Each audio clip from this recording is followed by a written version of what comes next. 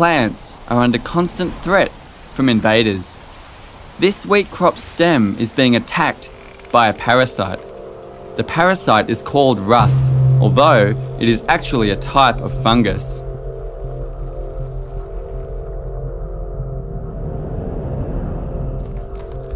The invading rust fungus has penetrated deep inside the plant tissue. As the invasion progresses, the fungus produces spores.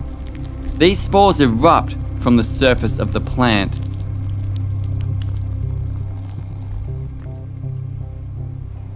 The spores spread, creating pustules, new sites of infection.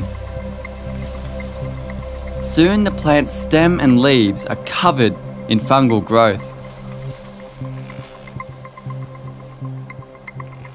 Carried by wind, the fungal spores can travel great distances, eventually reaching other potential hosts. This spore must now find the nutrients it requires to grow. Sending out the germ tube, it seeks an entry point into the plant. A newly formed penetration tube breaks inside the stem, and the fungus extends further into the plant. Once inside the stem, another structure, called the haustorium, is used to penetrate inside one of the plant's cells. The fungus can now take nutrients from within the plant.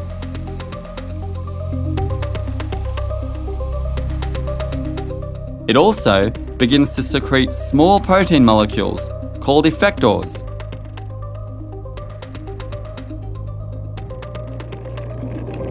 This is a critical time for the plant. If it can detect the fungal effector proteins, it can try to stop the invasion. The plant has specialized resistance proteins which act like an immune system. The resistance proteins can bind to the fungal effector proteins. This binding event alerts the plant that an infection is taking place. Now that the parasite is detected, the infected cells are sacrificed, cutting off the energy supply to the invader.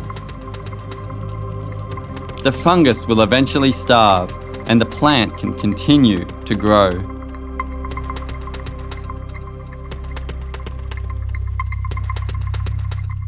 New strains of fungi are constantly developing through evolution. This can make some plants vulnerable to infection.